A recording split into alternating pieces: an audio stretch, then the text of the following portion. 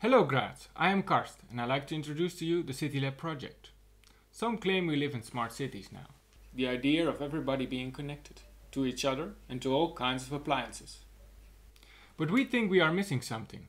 As we see in Amsterdam, the smart city lacks a fundamental aspect, the active participation of users. We often seem to forget that smart cities should also be social.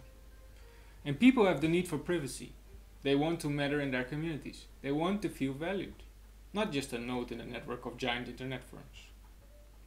But we see an opportunity. As old ways of hierarchical organization fade away, new informal networks grow, spontaneous organized groups that want to offer local services, in open and inclusive networks with strong societal values. We have been working with active citizens for many years now. We know they have big dreams, but often lack the knowledge, trust and structure to really compete with incumbent services. That got us thinking. What technology would overcome the lack of trust, structure and knowledge among local initiatives? Right, blockchain. Ctylab is a local digital network on the Ethereum blockchain. It offers on-demand services to kickstart citizen projects within a shared local environment. Think of a city, a village or a neighborhood. At this moment we are piloting 2 services in the village of Graz, just north of Amsterdam. We build a service to deliver home care, managed by the community. We deliver smart contracts to set up crowd investment funds, tailored to offering retail entrepreneurs new opportunities in the high street. During the pilots, we partner with 3 local citizen initiatives and the local municipality, but our focus is on reaching larger markets. Together with our partners, we analyze market trends in the Netherlands, Malta and Greece.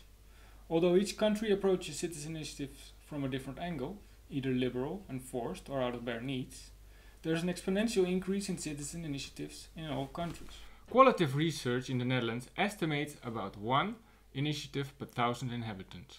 At this moment, mostly involved in real estate, energy and healthcare sectors, exactly the topics we focus on. Then, how do we sustain and make money?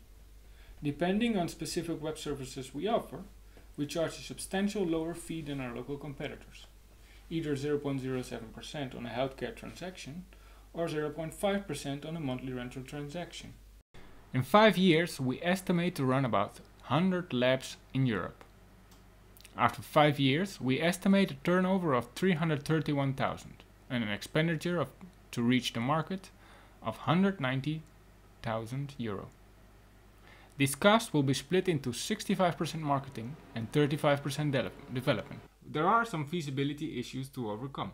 Most prominent are the response of formal organizations, such as real estate owners, towards dealing with liability issues of decentralized organizations.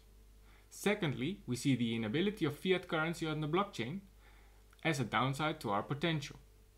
And we are closely following other startups offering these opportunities. Ctylab is a team of 7, from which 2 operators in Amsterdam and 5 JS developers in India. The 2 teams have been working together for roughly 2 years. Together we are relatively new to Ethereum. Anand and me have been experimenting with the technology since April 2016.